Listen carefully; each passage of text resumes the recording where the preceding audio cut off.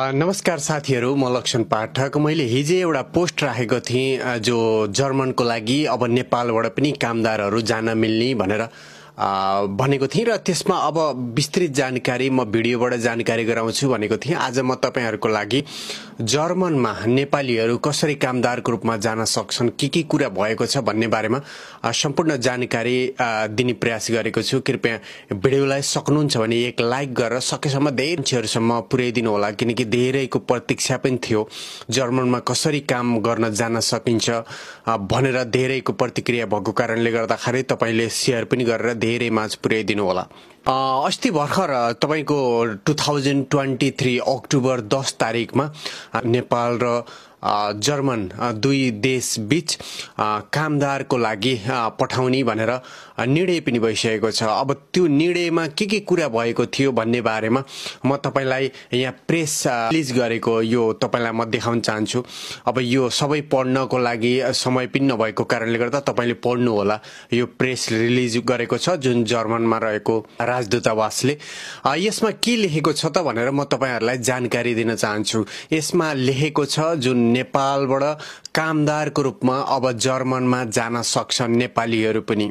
त्यसको लागि अब के प्रक्रिया हुन्छ, कसरी जान सकिन्छ, सुरुमा कति कोटाहरू पठाउने भन्ने बारेमा विस्तृत जानकारी खुलाएको छैन।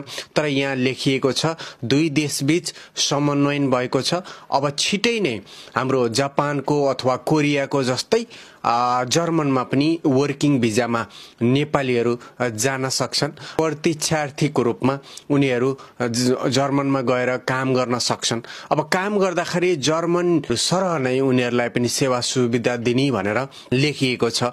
उनीहरूले त्यो सेवा सुविधाहरू प्रयोग गरेर जर्मनमा काम गर्न सक्छन्। जर्मनमा विशेष गरेर यो तपाईको फ्याक्ट्रीहरूमा अथवा म्यानुफ्याक्चरिङको क्षेत्रमा चाहिँ नि धेरै जनाको आवश्यक परेको कारणले गर्दाखेरि जर्मन सरकारले नेपालसँग पनि समन्वय गरेको भनेर लेखेको छ।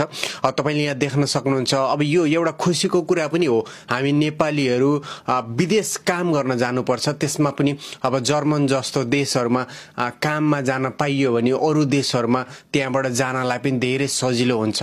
अब कुन प्रक्रियाबाट कसरी जर्मनमा जान सकिन्छ भन्ने बारेमा सकेपछि फेरि म यो मिडियाबाट जानकारी गराउँछु। तर अहिलेको स्थितिमा चाहिँ नि अब नेपालीहरू पनि जर्मनमा काम गर्नको लागि जान सक्छन्। अब त्यसको लागि केही प्रक्रियाहरू पक्कै पनि हुन्छ। ती प्रक्रियाहरू के छन् भन्ने बारेमा म जानकारी गर्छु। यो भन्दा अगाडि तपाईको कोरियाको लागि जुन भाषा पढेर भाषा पास गरेर कोरियामा कामको लागि जान सकिने थियो। अब त्यसै गरेर जापानमा पनि SSW भनेर जुन नेपाल सरकार र जापान सरकार मिलेर गरेको अहिले नेपालीहरू पनि धेरै जना आउनु भएको छ जापानमा। भनिसकेपछि अब जर्मनमा पनि यो एउटा प्रक्रिया जुन प्रतीक्षार्थीको रूपमा काममा जान मिल्ने भनेर बनाएको छ। यसले गर्दाखेरि पनि अलिकति सहज हुन्छ र आम्दानीको स्रोतहरू पनि अलिकति बढ्छ नेपालीहरूको लागि। अब खाडी मुलुकहरूमा भन्दाखेरि पनि युरोप कन्ट्रीहरूमा यस्ता देशहरूमा नेपाल सरकारले पनि समन्वय गरेर लान सक्यो भने त्यो अलिकति खुसीको कुरा हो। हामी नेपालीहरू विदेशिन बाध्य छौं। यो विदेश नगइकिन आफ्नो खर्च चलाउनको लागि गाह्रो छ। यसमा पनि अलिकति नेपाल सरकारले सहयोग गरेर राम्रो देशहरुमा जुन कामदारको लागि चाहिँ नि श्रम स्वीकृति दिएर गर्न सक्यो भने त्यो अझै राम्रो हुन्छ जस्तो लाग्छ। दर्शक पनि यो खुसीको कुरा हो, किनकि अब जर्मनमा अब छिटै नै अब केही समयमै नै यो काम सुरुवात हुँदैछ। अहिले भर्खरै जुन जर्मनको बर्लिनमा भएको जुन श्रम सम्झौतामा दुई पक्षीय जुन नेपालको मन्त्रीमण्डल र जर्मनको मन्त्रीमण्डल बसेर गरेको छलफल र निर्णय हस्ताक्षर पनि भइसकेको छ। अब कामहरू मात्रै अगाडि बढ्न बाँकी छ।